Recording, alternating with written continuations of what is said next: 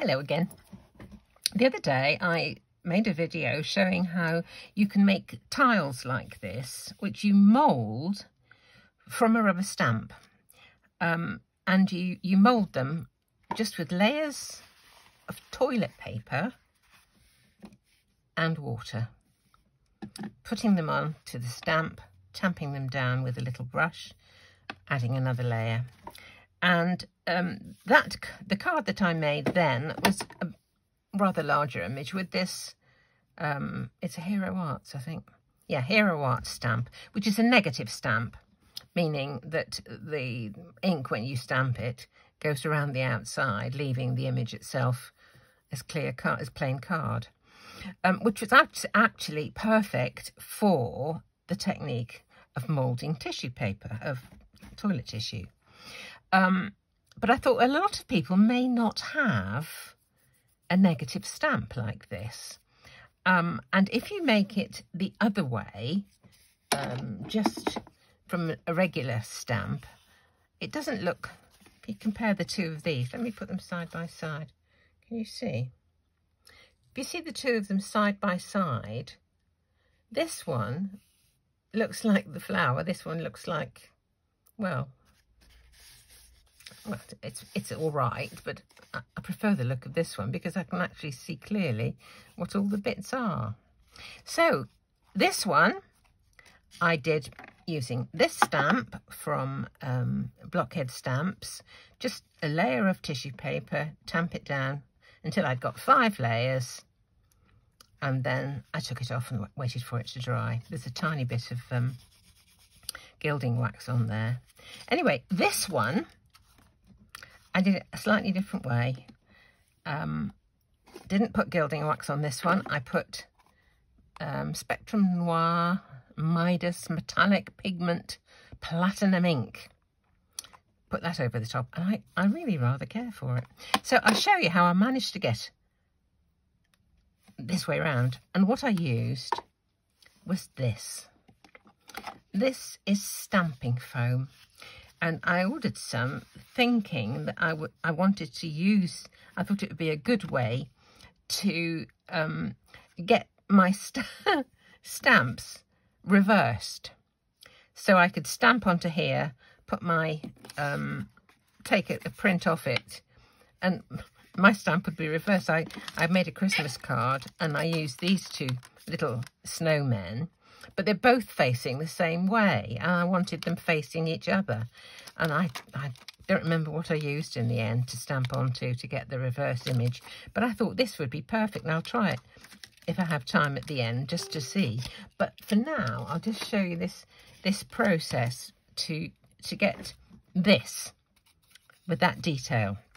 So what you do is this. This is a block of stamping foam.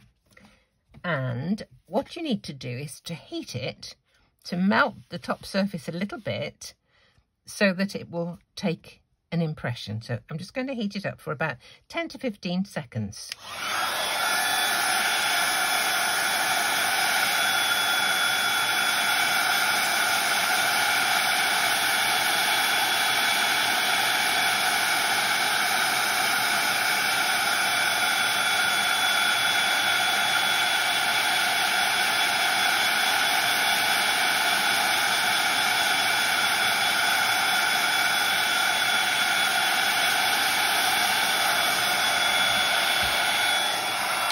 Okay, now while it's still melting, I'm going to press this into it really quite hard. I'm going to have to stand up for this.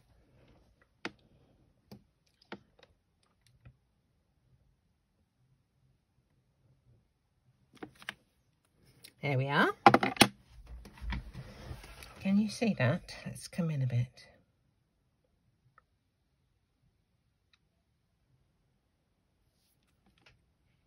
Can you see?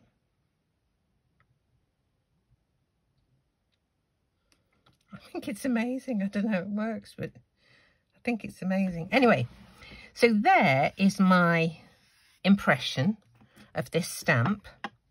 And this was a print taken from that. All I did was some distress ink, tamped it all over. A mist of water. I held it really high and just misted it, and then put a piece of card on and took a print. And I think that's lovely. The one thing, when you do use one of these things, you will notice that the edge of the stamp, whatever shape it is, will be embossed into the stamping foam. If you use a stamp like this one, for example, where it's been cut kind of close to the raised parts, all those odd edges will show on here. So if you're choosing a stamp to use with some of this stuff, do be careful with what the edge of the stamp is like, because it will show on here. So now I could just do the process of building this up. Put it on. Let's drop more water, I think.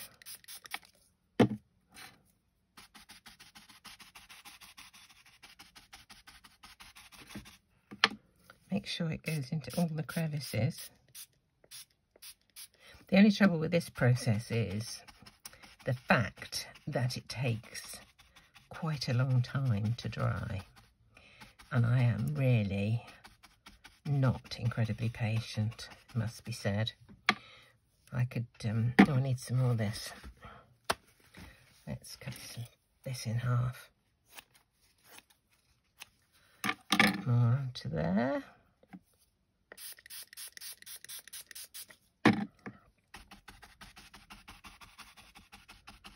I just do it kind of quickly, but you need to take a little bit more care with the pressure that you put on the first layer, because there's only one layer of tissue on there, of toilet tissue. So you do need to be a little bit circumspect with how you use your brush, just to make sure you don't go straight through it. As you go down the layers, or up the layers, whichever way you care to talk about it, you can be a little bit more firm. Just get those in there. Normally I would put about 4 or 5 layers, so I'll just put another one on for now, just to show those who didn't see the video the other day.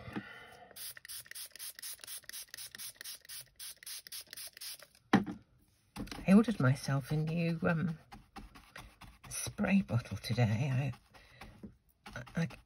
This one is a super one. I had 2 from a retreat I went on, and one is brilliant. This one is good, but the other one, you just get great dribbles coming out of it.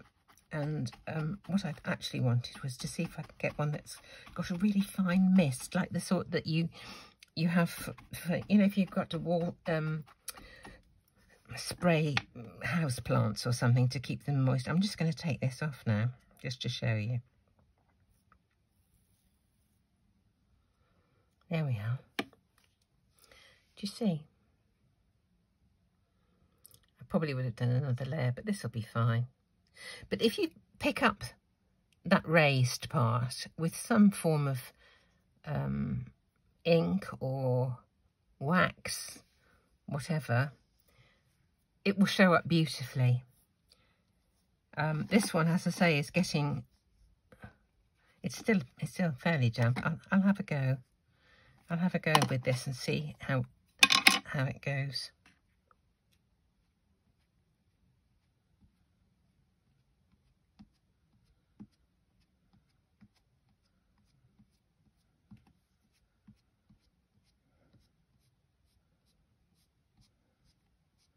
Yeah, look at that. I think if it was dry, but it's coming up nicely. There's not much sheen on it at the moment. I think if the paper was drier, I might be able to get a bit more of a sheen. And then when it is absolutely dry, I can buff it a little bit. But isn't that brilliant? And it's so much nicer than having the one that's the backwards way round. So now the only other thing I was going to try and show you very quickly is to see if I can do a transfer of an image to reverse it. So these are the, where are they from? Create a Smile, German. You see, there's this one looking this way, and this one's looking this way as well. So if I turn him to face the other way, they could be buddies, couldn't they? So let's try. Is that smooth? Let's try it. Okay, I need some ink. Here's some VersaFine Onyx. Let's just see how we get on.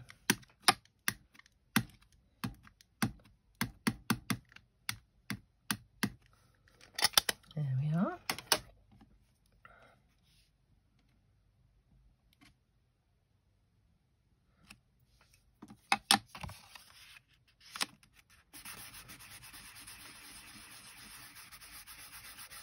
Do you think it's going to work? I may have to just go over the lines with a fine tip pen. Let's see. There he is, facing the other way to the way he was stamped. So I think it's kind of useful. I'm going to do a bit more experimenting with this stuff. I forget this off fairly quickly because it's indelible, sort of indelible ink, and I don't want to put, I don't know what the stays on, you know, the spirit ink would remover would do to the foam, and I don't want to ruin the surface. I did on one of them. Which one was it? A little adhesive pearl. I think it was in there. A little adhesive pearl fell onto it and got stuck. And when I tried to pull it off, there was a little hole. And although I heated it, it still stayed there. But I think this is the one I've used, and I can't see it. So perhaps I got away with it. Anyway, there's something else for you to have a little go at. This is great. You can get it all over the place. I think I got it on eBay or somewhere, and it's not incredibly expensive. I think the 4 of these were less than £5. So, you know, and you use it over and over again. So it's when you want to do something else with it, you just heat it up and it disappears. So there you go. Something else to have a go at. Thanks for watching.